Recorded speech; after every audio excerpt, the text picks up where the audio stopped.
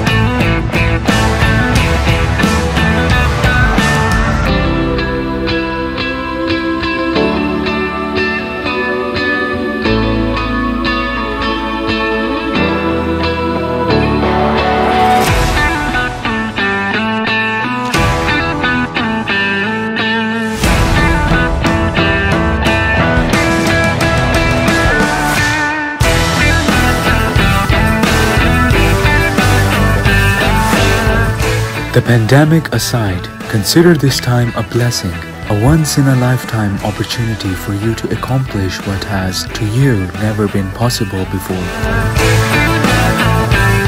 And once you start, wonderful things will start to happen as well. Because when you truly want something, all the universe conspires in helping you to achieve it.